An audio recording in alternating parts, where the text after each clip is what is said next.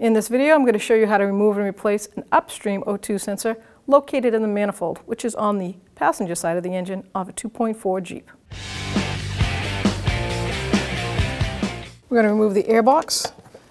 First, we'll take the actual air filter side of it out, set it aside.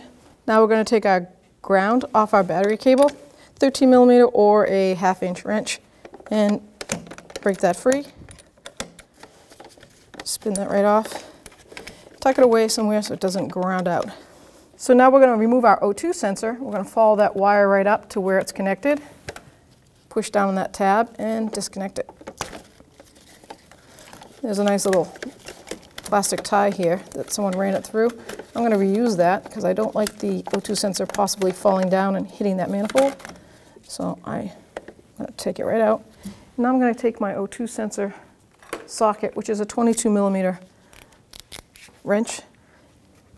So you can use a 22mm wrench or an actual O2 sensor socket. And I'm going to lift up. I'm going to go counterclockwise. And I'm going to back that right out.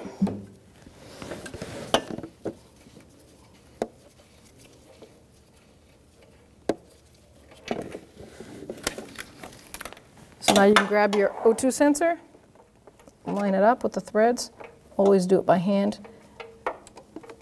The new one does come with the thread sealer on it. It's like an anti-seize. You don't want those getting frozen in there. Try to avoid banging it in any way, shape, or form.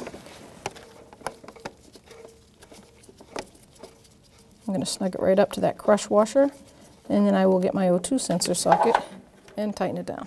O2 sensors are usually a 22mm wrench or an O2 sensor socket.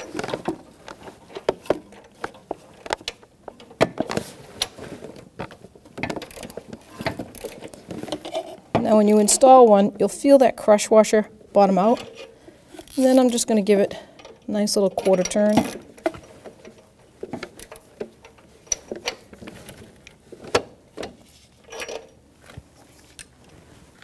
I'm going to run it right back through this little wire tie that we pulled the old one out of. That keeps it from dropping down hitting the manifold. Find my plug and click it in. Now we're going to put our negative battery cable back on. Make sure it's all the way down on that battery terminal. I have a 13mm wrench, so 13 or a 1/2" wrench. And you want to make sure that that's snug and you cannot twist it. The airbox has these plastic hooks in the back that go forward, so make sure your metal clips are forward like that. You're going to line this up and pull it forward. Just like that. Then snap those in place.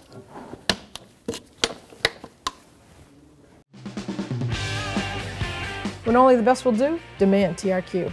The only company that lets you view before you do. TRQ is committed to offering the highest quality aftermarket auto parts that are engineered for peace of mind. Thanks for using and viewing with TRQ.